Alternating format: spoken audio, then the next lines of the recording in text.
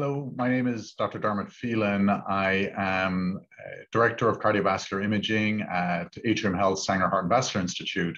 I'd like to thank Dr. Riglin and Dr. Sarek for this very kind invite to speak to you today.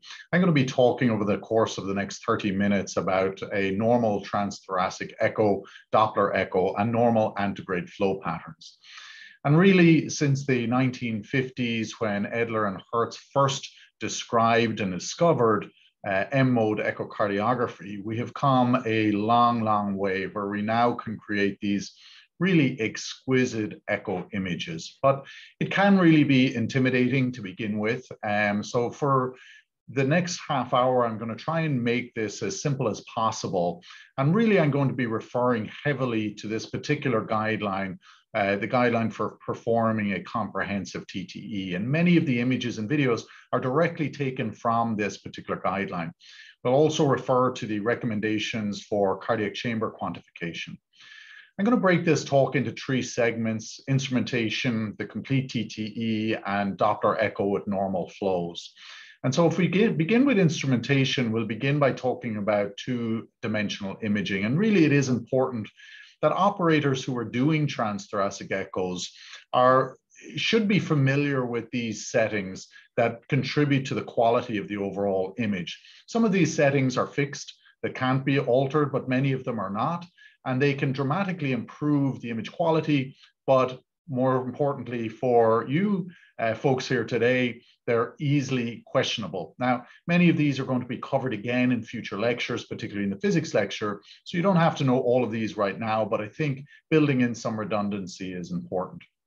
I'm going to begin by just talking about some transducer movements. And the first that we'll talk about is tilting the probe. And this is really where the probe maintains the same axis, and we move the bottom of the probe up or down to be able to cut different imaging planes of the heart, as we can see in this animation. As you tilt the probe anteriorly, posteriorly, you can go from the RV to a 5-chamber, 4-chamber, and then get back into this view where we see the CS. The sweep is really something we use a lot in pediatric echo, where we record multiple images, multiple tilting or different views of the heart in one single clip.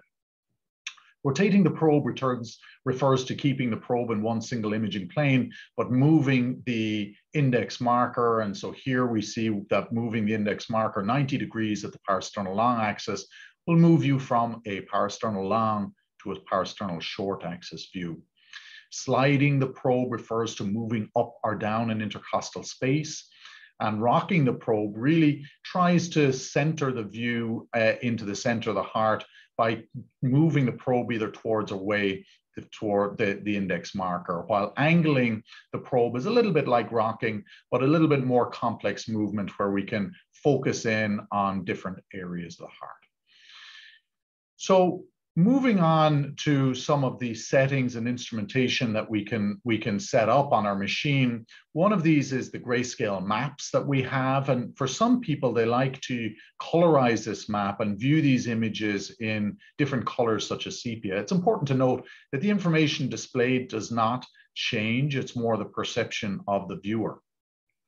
Dynamic range or compression is something that is questioned a lot in the boards.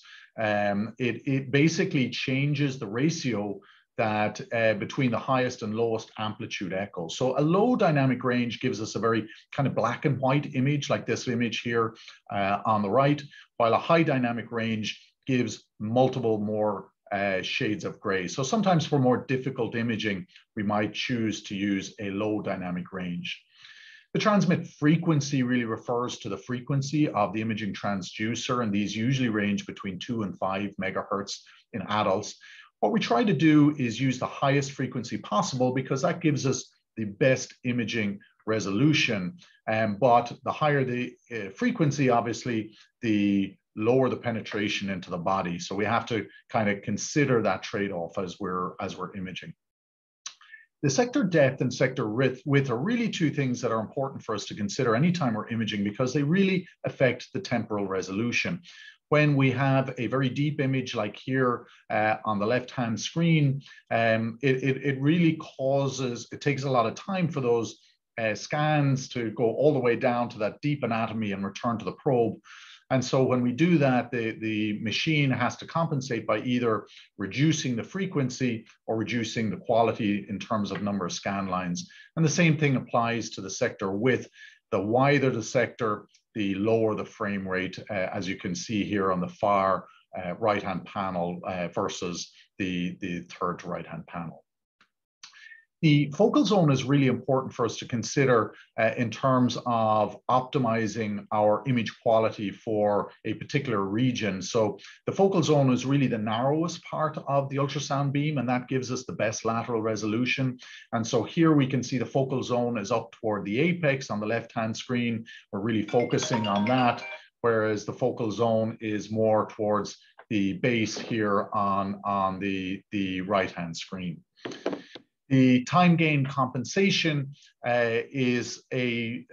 refers to these knobs that we see on the machine. And when we think about it, you know, sound waves are really attenuated as they go further into tissue quite dramatically.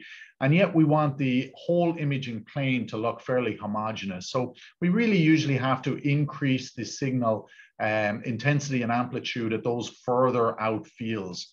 On the left-hand panel here, we can see that there's some banding where the time gain compensation has not been set very well.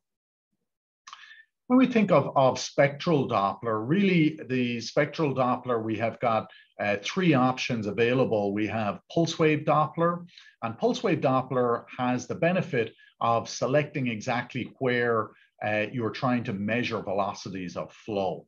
So essentially, this is specific for that. The limitation with pulse wave Doppler is that it can't measure very high velocities.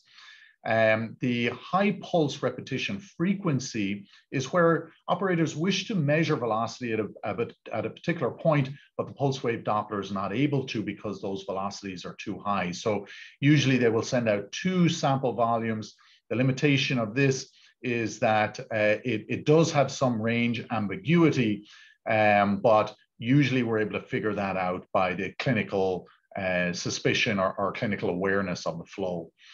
The continuous wave Doppler really is useful for measuring high velocities. The limitation with continuous wave Doppler is that there is range ambiguity there. So when we're talking about pulse wave Doppler, one of the issues, as we said, is that it can't measure very high velocities. And sometimes, like on the panel on the far left here, we can see that the bottom of the velocity here is cut off. And there's a couple of things that we can do to try and adjust this. One is we can adjust the scale, and this refers to the velocities that can be displayed. So here, the maximum scale is 80 meters per second. If we increase this to 120 centimeters per second, I should say, we can see that. The other thing we can do is change the baseline. So we can shift the baseline upwards, as we can see on the far right-hand panel. The sample volume is important to consider when we're trying to measure pulse wave Doppler. This really refers to these 2 lines that you see on your pulse wave Doppler, how wide or close they are. And if they're very wide, we kind of get what we describe as spectral broadening, which makes it difficult to identify the true velocity. Whereas when we make those sample volumes smaller, we're able to see what we call the modal velocity, or more clear peak velocity that we can measure a little better. The gain amplifies the Doppler signal before display. And so if the gain is too low, we're not able to see the sample volume. If the gain is too high, we get that spectral broadening. So again, we want to alter that gain setting to get the optimal setting there. And finally, with tissue Doppler, really this is generally a preset. These use larger sample size and lower velocity scales because we're usually measuring the myocardium as opposed to blood flow. And here's an example of normal tissue Doppler, but if you use your regular pulse wave Doppler in the same position, you really don't get the same signal at all, right? Moving on to color Doppler, really what we're using color Doppler for flow is to measure the blood flow characteristics. So the timing, the direction, the velocity, if there's turbulence, and so on. So for a color map, we're usually using these color displays. Black really represents no flow. As flow goes towards the probe, in low flow, it is in a kind of a darker red color. As the flow increases in velocity, it turns more bright yellow. As the flow goes away from the probe, darker flow is blue. As it increases in velocity, it goes towards a white flow. For turbulent flow, it causes a kind of mosaic color, while you can also use something called variance, which gives you a kind of green-yellow flow for that turbulent flow there. Again, we're always trying to think about how we optimize image, optimize the temporal resolution, and we put our region of interest for color flow. We want to make sure we capture the area of interest, but not too big, because if you increase the region of interest, your frame rate suffers. Gain is really important for color flow. We need to optimize this. And when we're doing that, we want to increase the gain such that we start to see a speckling appearance outside of the blood pool, and then we back off until that speckled appearance goes. And this can really, if the gain is not set correctly, can really throw us off in terms of what we think is high flow or low flow. Moving on to the scale really represents the range of velocities that can be displayed. And usually we talk about the Nyquist limit here. And so here's an example on the left-hand side where we have a Nyquist limit of 0.69 meters per second. And you can see the aliasing there, while if we increase the velocity to 0.77, that aliasing goes away. And this is particularly important when we're thinking about displaying things like regurgitant volumes. If the scale is set too low here, mitral regurgitation can look very severe. Here it's in the too low, the aliasing velocity is set at 35. If it's set too high, like at 73, the MR looks very small. So ideally, we want this set somewhere between 50 and 70 there to get the ideal view. Now, there are times where we want to set the scale lower, and that's in situations where the flow is low. So for example, in the atria, when we're trying to look at a shunt across the interatrium, we might want to set the scale at about 30 meter or 0.3 meters per second to be able to see that low flow. So let's move on to what we do for a complete transthoracic echocardiogram. So we have the patient lying flat, usually on the left-hand side, and we're going to begin with a parasternal long axis view. And this is a view where we place the probe close to the sternum with the index marker pointing towards the right-hand shoulder there. And we'll begin with an increased depth where we can see pleural effusions or pericardial effusions. And then we're going to drop our depth to be able to get a good view of all the structures in that parasternal long axis view. And we're going to make our measurements here. We're going to measure the RVOT, the interventricular septum. We're going to be careful not to include the RV trabeculation or moderator band in our measurements of the interventricular septum. We're going to measure the left ventricular end diastolic diameter, making sure we're at the leaflet tip and that we're running perpendicular to the long axis of the ventricle. And then we're going to measure the posterior wall, making sure we don't include those mitral valve trabeculations. If our subvalvular structures, I should say. If there is a septal knuckle, we're going to go a little bit more distal into the ventricle to make that measurement. We don't want to overestimate LV mass. If we have X-plane on our machine, we use this to be able to line up the largest diameter. And one of the clues we can see is that if we have a parasternal long axis view, when you're seeing the papillary muscles, that tells us we're probably not in the center of the ventricle, more over to one side. We also want to measure the ventricle in systole, the RVOT, and the left atrium. Now, we also will use M mode, and M mode, as I said, is great temporal resolution. And so if we want to look for high velocity objects, we'll use M mode. But we've kind of gone away from using M mode to make a lot of these measurements because we often end up cutting the ventricle in a tangential way like we do here, where the LV end diastolic dimension was measured at 51 versus 45 when we used 2D and we had that lined up properly. We're then going to focus in on the LVOT and the aortic root, and we're going to make some measurements here. Firstly, of the annulus and then of the LVOT. Both of these measurements are done in mid-systole using an inner edge to inner edge technique, while then we're going to look at the aortic root, the sinotubular junction, and the mid-ascending aorta. These measurements are going to be done in end diastole using a leading edge to leading edge technique. From that parasternal view, we can then tilt the scan plane anteriorly to get a RVOT or RV outflow view. We can do the opposite, tilt the probe inferiorly or posteriorly, I should say, towards the patient's hip. And then we get the RV inflow view here, where we see the tricuspid valve, the IVC, and you can see the coronary sinus just sneaking in here. From that parasternal long axis view, we're then going to rotate the probe, keeping it in the same position, but rotating that index marker over toward, from the right-hand shoulder over to the left-hand shoulder, and we're going to optimize that image here. And here, starting from the bottom, going up, we have the left atrium, the interatrial septum, the right atrium, tricuspid valve, RVOT, pulmonary valve, and in the middle, we have the aortic valve. And so this is an important view to focus in on multiple structures. We're going to view each of these valves, usually using zoom and using color Doppler to interrogate all of the valves from this view. By going up an intercostal space, we can sometimes get a very nice view of the bifurcation of the pulmonary arteries, as you can see here. We're going to zoom up on the aortic valve, and remember those coronary cusps, they will come up on your exams. Anterior cusp is the right coronary. The cusp closest to the interatrial septum is the non-coronary, and the other cusp is the left coronary. We're then going to tilt our probe downwards towards the left nipple, and here we'll get a short axis view of the mitral valve, and if we're right at the tips, we can even measure the mitral valve opening, although this is usually better done using X-plane from a long axis view. And then we're going to scan down through the ventricle and get some short axis views there.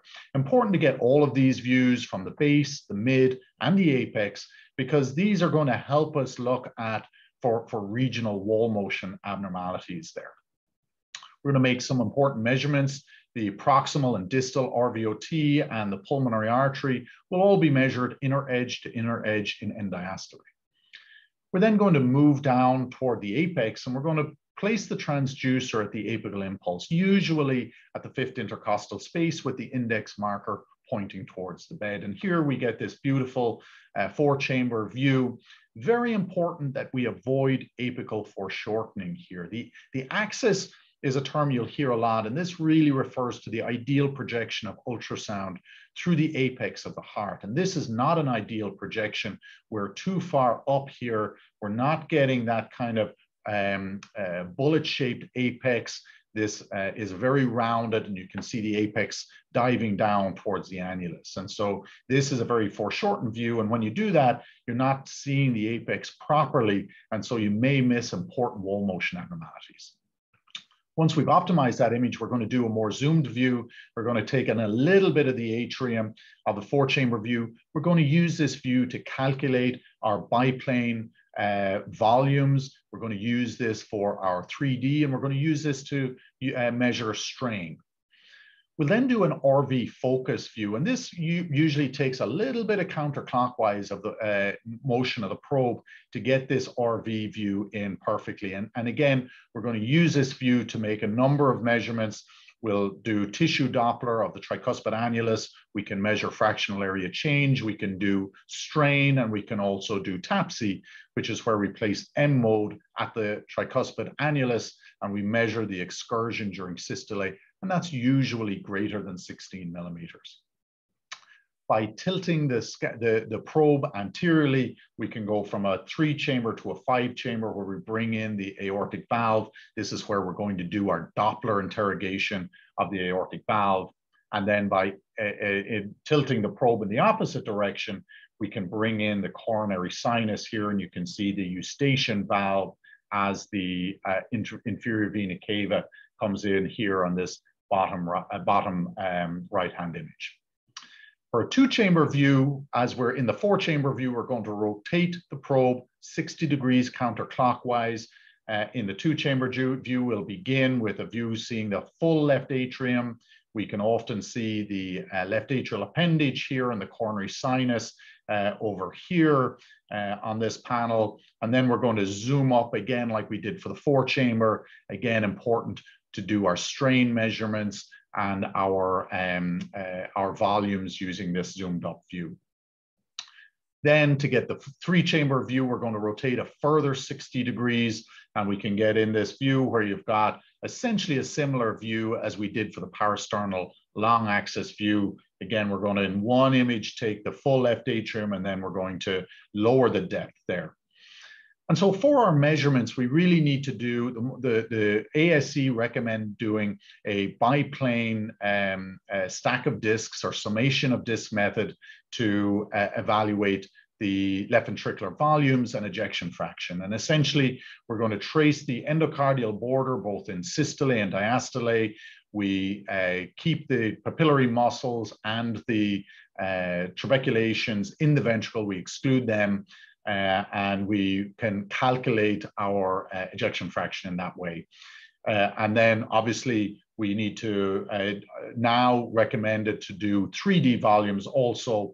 And again, it really comes down to how good your image quality is to make sure that your 2D image quality is good to be able to get a good 3D image. And you want your frame rate as high as possible there. We also want to measure the left atrial volume at end systole. We're going to exclude in a four-chamber view the pulmonary veins and the left atrial appendage here, and draw a straight line down from the annulus down to the posterior wall in both a four-chamber and a two-chamber. And we can use the area length method or the summation of discs here for the left atrium. We do a similar thing for the right atrium, just in a single plane. And then we're going to measure the RV linear dimensions, and ideally the RV area also, using that RV focus view. We then move down to a subcostal view. We'll usually get the patient now to roll onto their back and relax their abdominal muscles, maybe bend their knees up a little bit.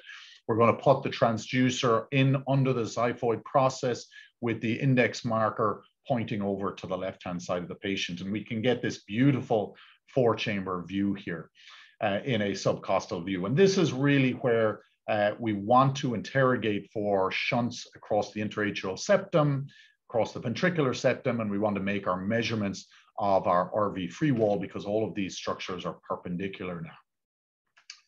Rotating the probe 90 degrees and turning towards the liver, we're able to get in the IVC, and we'll make some important measurements of the IVC there, and we can get the patient to take a quick sniff in because that's going to give our estimation of right atrial pressure.